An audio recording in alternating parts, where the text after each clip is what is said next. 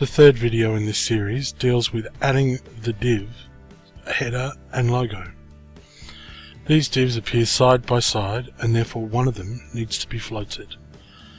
In this video we will float the logo div to the right, but it is just as correct to float the header div left. Firstly, let's add the HTML for the divs in the appropriate order.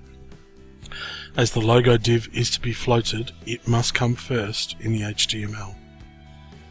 Use copy and paste to enter the HTML and placeholders for the divs as we've done before.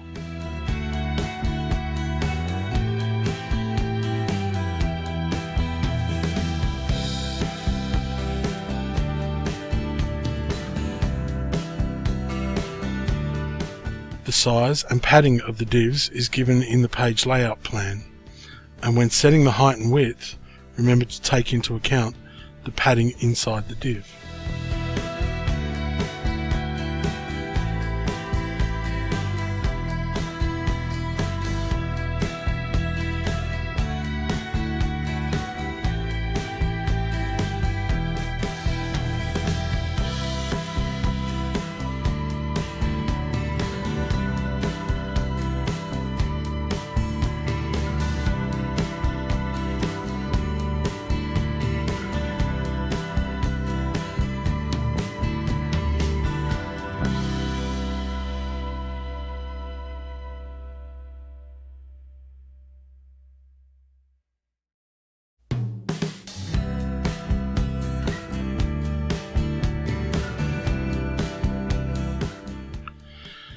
Add the CSS attribute float right to the logo div's styles, and add background colors for each of the two divs.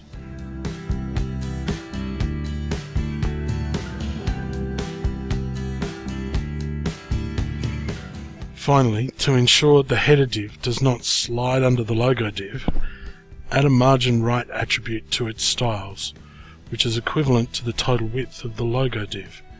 In this case, 240 pixels.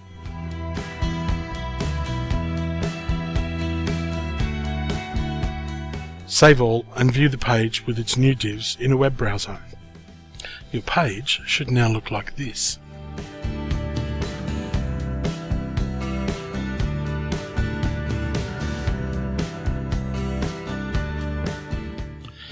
Now, to see what happens when you put the divs into the HTML in the wrong order, swap the instances of header and logo, save all and view the page again.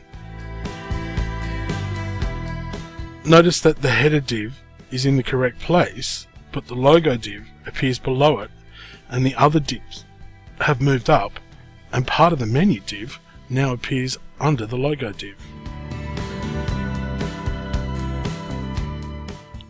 Put the HTML back so the logo is first and header follows it, and always remember to put floated divs first.